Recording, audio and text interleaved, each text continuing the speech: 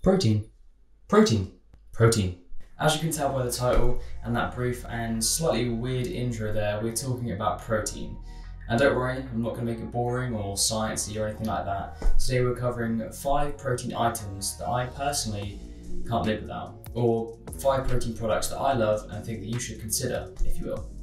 I will note first, I spilled some water here, which should dry out as the video goes on, and you'll have to excuse the mop on my head. I haven't been able to get out of the flat to get a haircut because I've been self-isolating because I have and/or had COVID. So obviously you've got to isolate for 10 days. Yes, NHS, I have been staying in, even though you have been lovingly phoning me and or texting me multiple times a day to, I don't know, remind me how to count to 10. I've been going to the gym for a very long time, since secondary school. And like most people, I struggled more with the nutrition side of things at first. So of course, that's one part of the reason why I want to do this video, but also because I've tried a lot of things, I've tried a lot of diets, I've tried a lot of different food items and meals. So I thought I'll make this video, show you my kind of go-to protein items or things that you might not consider yourself. And hopefully you might learn a thing or two or find something that you love. Firstly though, before we do, if you do enjoy this video and don't want to miss anything like it again, then please hit that subscribe button and smash that bell, it would really mean a lot. Okay, so item number 1, a good and versatile protein powder. And that's important. And actually the important word there being versatile. Actually, I suppose good being the good or important word there too. There are a lot of bad ones out there. Still, I'll say still, because I do remember a time when even the best brands didn't sell very great protein powder, and don't get me wrong, some of them still are quite whack. A good versatile protein powder, although sounds obvious, is a must. Now, my go-to, or kind of staple, apologies for the rustling, is Myprotein's Chocolate Smooth. There you go, Chocolate Smooth. That goes great in protein porridge, Greek yogurt, which is actually a new thing that a friend recommended, but actually goes great. It's almost like a chocolate pudding mousse type thing. It goes great on, I have to look over there because I do it almost every day. It goes great on cereal, but for me personally, it'd be Weetabix first, sometimes Shreddies. You can bake it into things like protein pancakes. I've seen some people do waffles as well. You don't have to just have a protein shake. A good bag of protein powder shouldn't just be something you're just chucking in a shaker and just downing, which by all means is great in its own right, but something you can put in many other dishes or many other, I don't know, into different combinations of things is amazing. I probably have too many, but can you really have too many if they're good? So here are some others, which go really quickly. I have cinnamon Danish, protein porridge with some raisins in there. Beautiful. Coffee caramel, mug cake, protein porridge, summer fruits, Greek yogurt with some extra fruit on top. Beautiful. Tastes like a petit falou. If anyone remembers those, get a mini packed lunch, petit falou.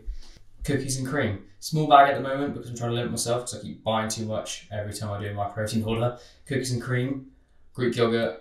Oh my goodness, you'd think it should be not much different from putting chocolate smooth in Greek yogurt, but trust me, actually anything that is just a comfort food for like being thick and tasty, like porridge or a mug cake, this is great. And last but not least, coconut. Obviously Greek yogurt, but I'm sure, I mean, it does just taste like coconut, so it can most things, I'd imagine, but I've only ever really tried it in yogurt, I think, yeah. Spot number 2, Biltong. It's a form of dried, cured meat. I think of it like, I'm gonna say like so I don't get any hate, like beef jerky, but 10 times better.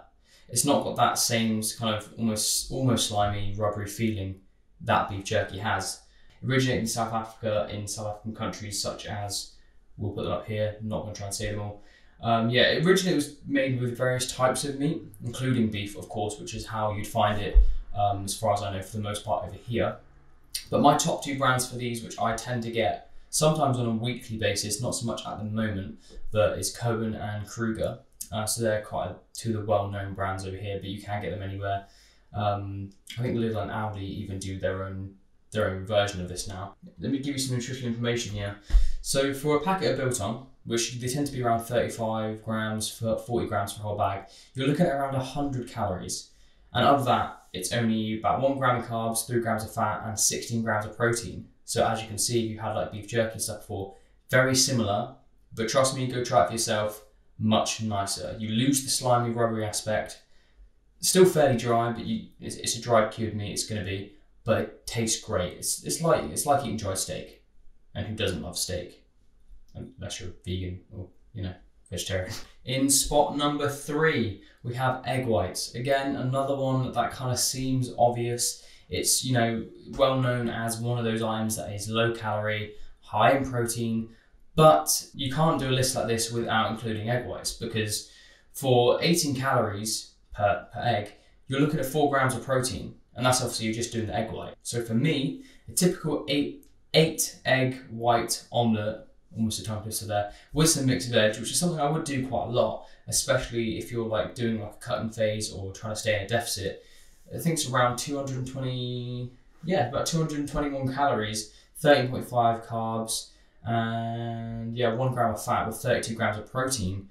That's great. And if you wanted to bulk that up with some extra carbs on the side, maybe add some of those yolks back in, or some meat even. I've done it before with ham inside the omelette as well.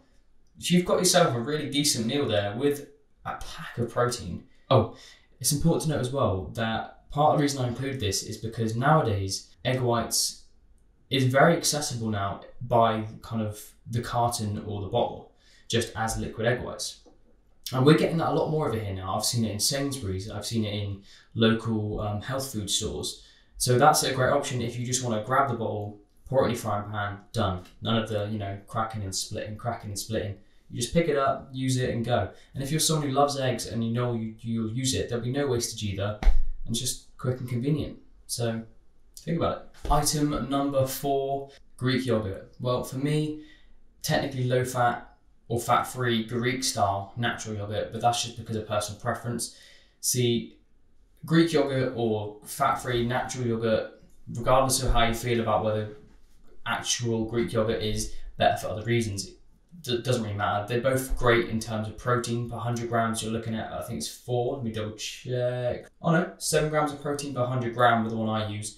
I use Brooklia, that's the Aldi brand of Greek style natural yogurt, just because that's my kind of closest supermarket, but also even when I was in university and I shopped around, I found that Lidl and Aldi were the best in terms of taste, nutritional information, and also value for money, because I get a kilogram tub and that will last me 3 or 4 breakfasts, and you get great macros in that. Like I said, 100 grams of the stuff will yield about 7 grams of protein, and I usually have 200 to 300 per meal.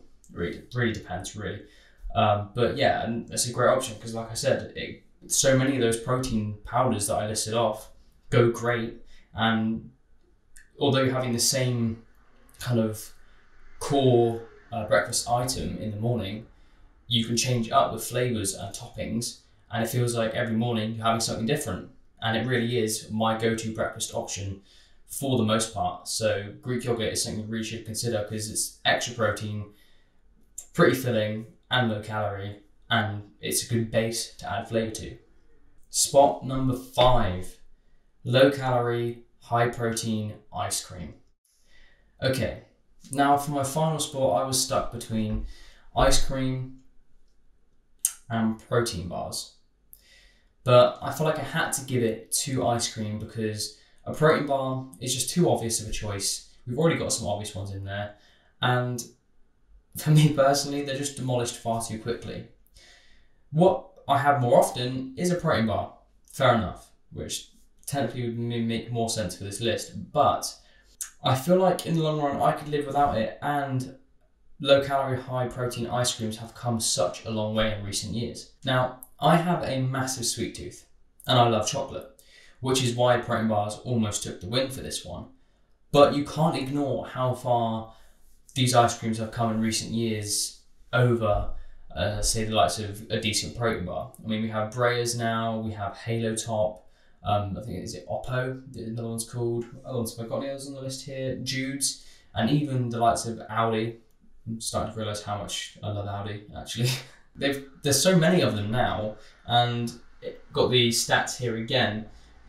You're talking 320 calories on average, let's just say 300 to 400 for a whole tub.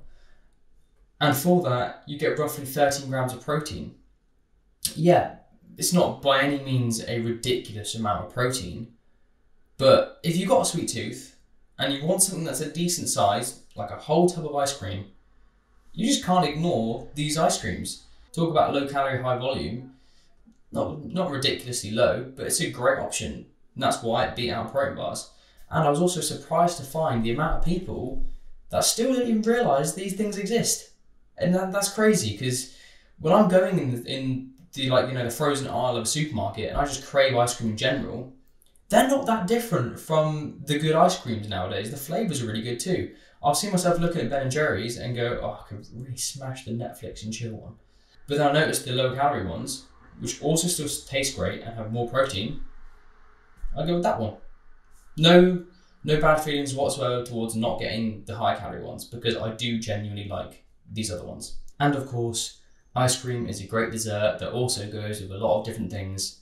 So again, like some of these other items, versatile, which is what I like in any food item really, but especially in my protein, because you want to try and get as much of it as you can, especially when you're going for those gains. So if you can have stuff that's versatile too, double win.